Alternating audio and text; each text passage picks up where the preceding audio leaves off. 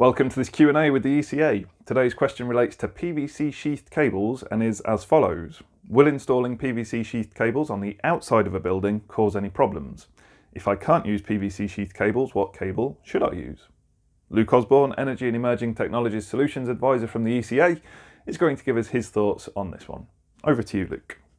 It's important to use PVC cable that is rated for outside use, for example with increased carbon black to resist UV radiation. Other solutions exist such as ethylene propylene rubber, EPR, or polychloroprene, PCP.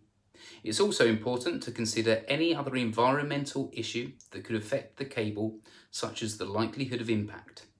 Thanks for answering that for us, Luke. It's really helpful to know some of the alternative cable types that we could install in place of PVC cables, as well as the reminder to think about other environmental factors that could affect our installations. Of course, one of the problems with PVC cables is that if exposed to direct sunshine for long periods, then the PVC will start to react by breaking down and becoming brittle, which could of course lead to live parts being exposed to contact with the obvious attached risks. As always, we'd like to hear your thoughts on this issue. Have you ever come across any PVC cables suffering from being exposed to direct sunshine? If so, then please leave your thoughts in the comments below. All that remains in this video is to say, thank you very much for watching.